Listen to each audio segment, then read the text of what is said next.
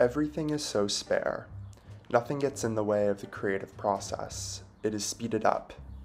As both a sculptor and a writer, I have often wakened after a day or night in my shack and seen clearly that which was muddled or confused, said Joyce Johnson, sculptor, writer, a founder of Peaked Hill Trust and Truro Center for the Arts at Castle Hill, as she spoke of the province lands.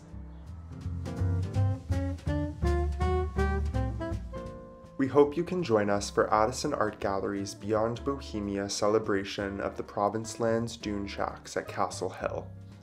Discover paintings, sculpture, and photography by artists inspired by our environment and honoring those who have gone before us, appreciating their fiercely creative community and exploration of freedoms.